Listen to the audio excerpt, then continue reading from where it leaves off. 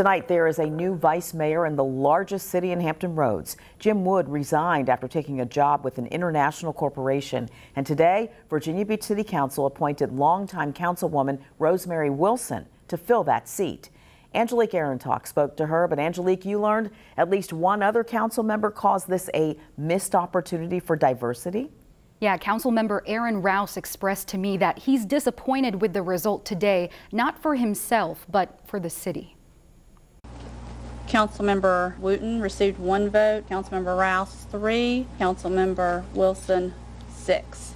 A member of council for 21 years, Rosemary Wilson received the votes needed to become the next vice mayor. I bring a lot of experience and historic knowledge.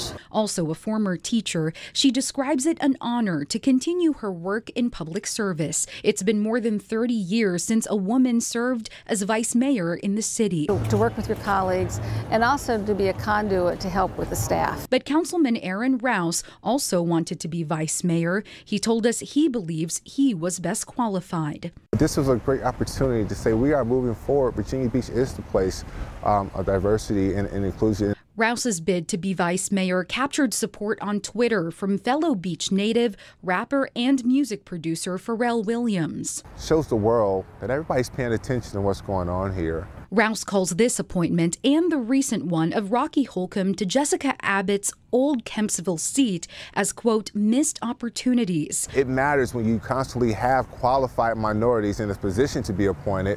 They get overlooked. Wilson believes the council always wants to strive for inclusion and diversity. And I think we work very hard for that, but we do have 2 African Americans on the council, and sitting right next to Councilman Rouse is the very first African American city manager that we've ever had. Despite the council's vote Tuesday, Rouse remains determined.